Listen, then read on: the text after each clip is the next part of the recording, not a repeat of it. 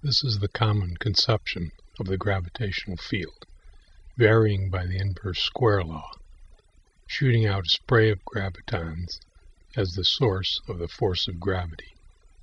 As the gravitons spread out through space, the same number pass through an ever-increasing area. Therefore, gravitons must exist, and Einstein's idea of a curved space is undone. Not quite true, and that is the reason general relativity has not been swept under the rug of physics history yet. There is a problem with the inverse square law when applied to the gravitational field. It is fundamentally wrong. The flaw is childishly simple by the standards of physics. Why Einstein did not point it out is something of a mystery. The error is distinctly in his favor, and it's not something he would have missed. I'm quite sure Newton would have found it embarrassing to have his description of the force between two bodies misused. He simply said that the force of attraction between two bodies varied directly as the product of the two masses and inversely as the square of the distance between them. That is to say, the force between them decreases by the inverse square law. The force, not the field, varies as the inverse square. On the topic of fields, Newton framed no hypothesis. In fact, the concept of a force field was invented by Faraday in his work with electromagnetism in the 19th century. Newton knew nothing of fields except that they be of wheat or barley or grass. The problem with the inverse square law when applied to the gravitational field is that it presents a mathematical impossibility. That is, if we attempt to multiply two masses together whose fields vary as the inverse square, we get a variation of the fourth power, not the second. The rules of algebra require that we multiply both the top and the bottom of a fraction to get the correct answer. So if we want to keep r squared in the denominator, we must add the numerators, which also does not produce Newton's equation.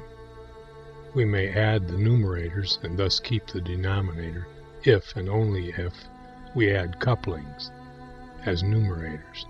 But then we are not adding fields, we are adding couplings of masses whose force does indeed vary as the inverse square.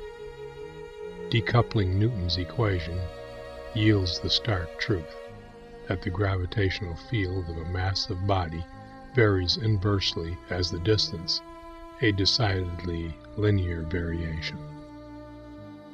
This is exactly the variation required by Einstein's theory of curved space, and the reason the error is in his favor. One may account this discrepancy as trivial, but it is not. It is monstrous in the extreme. All that we know of the physical world is predicated on the supremacy of logic and mathematics. All physicists agree that the universe they study must of necessity be subsumed by mathematics, not the other way around. If this is not so, we are back to reading tea leaves and using dowsing rods, or perhaps we could roll some bones and consult with the runes. This is why no gravitons are found, and why they never will be. The space around a massive body is curved and varies inversely as the distance increases in the linear manner. So now that that's settled, let's dig into the interaction itself and see what causes the other shoe to drop. In a different video, I conjectured that a particle moved around randomly by an uncertainty principle, and that because its field couldn't respond to that movement instantaneously, it took on the appearance of an ellipsoid, with the particle at one focus. Because its field determines the probability of where the particle will move next, taking on the ellipsoid shape weights that probability in favor of a return to the former position. Thus, the acceleration of a particle creates the mechanism of its own confinement. And this is what inertia is, the interaction of a particle with its own field. Under isotropic conditions, a particle has no net propensity to go anywhere. However, if we place it in a space that is curved, like near a planet, the random movements of the particle favor a path toward the gravitating body. This is because the lateral component of any motion of the particle relative to the planet is curved in the direction of the planet by a net probabilistic distortion of the total field, the composite of its own field and that of the planetary body. Every time it moves laterally with respect to the planet, it gets slightly bent. The sum of all the bends keeps the particle accelerating toward the planet. As it accelerates, its own field is distorted until it reaches an equilibrium, thus moderating the acceleration. That is, it moves downward with constant acceleration. This is easy because it's very obvious once you stop applying the inverse square law to the field instead of just the force, as was originally intended.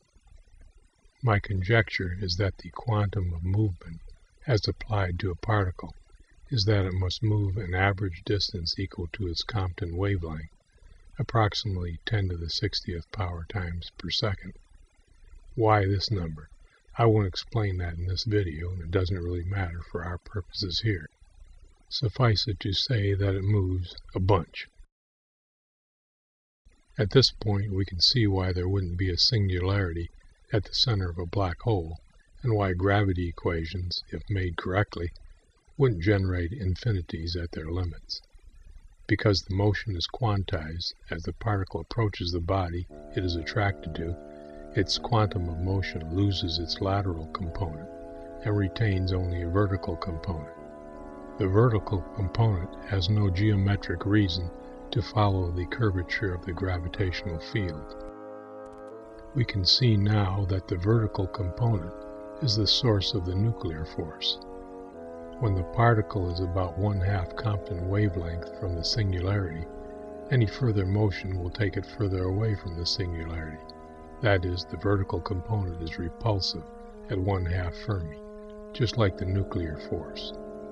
When it's at just 1 Fermi, it is maximally attractive, and as we retreat from the supposed singularity, the attraction caused by the vertical force falls off much faster than the force caused by the lateral component. Here's the math. At any given position relative to another body, a particle is n Compton wavelengths away from it. In the next jump, considering only a vertical component of 1 Compton wavelength, it will be at either n-1 or n+1 distance away. Because the attracting body represents an asymmetry in an otherwise isotropic field, the net probability of going in that direction is greater by the factor shown. So when n is 1, the particle has an infinite probability of going toward the singularity. However, in practice, the probability of being exactly 1 unit distance and moving 1 unit distance vertically is infinitely improbable, even at 10 to the 60th jumps per second. Hence, we can be certain that 1 Fermi is the distance at which the nuclear force is greatest. At n equals 1/2 unit distance, we get a probability of -1/3, which I interpret as meaning that in the next instant, the particle will be farther away, a repulsion.